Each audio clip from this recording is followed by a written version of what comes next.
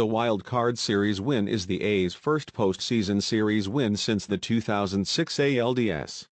They were 0-6 in their last 6 postseason rounds, 1 ALCS loss, 2 ALDS losses, 3 wild card game losses. Here are 5 takeaways from Game 3. It was also the 4th time this year that Tatis and Machado have hit back-to-back homers. The Padres hit 95 home runs during the 2020 regular season, 3rd most in the National League.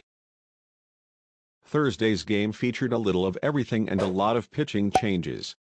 The A's erased an early 3-0 deficit to earn their first win in a winner-take-all postseason game in nearly 5 decades.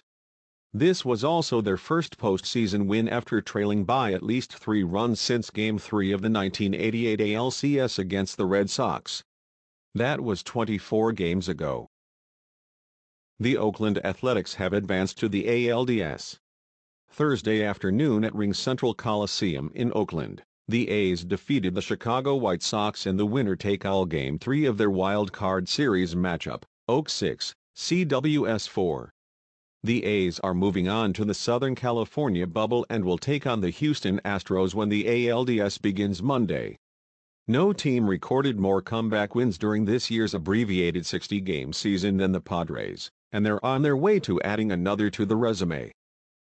In the 6th inning, Padres shortstop Fernando Tatis Jr. knocked a 3-run homer off Cards reliever Giovanni Gallegos.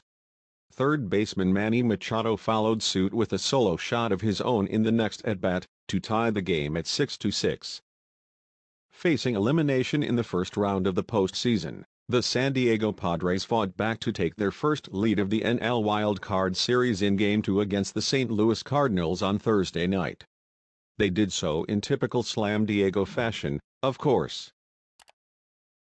Robert went 2 for 8 in the first 2 games of the Wild Card Series and really limped to the finish in the regular season, hitting .136/.237/.173 with a 34.0% strikeout rate in September.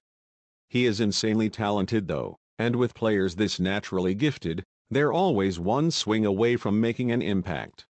Robert certainly did in Game 3.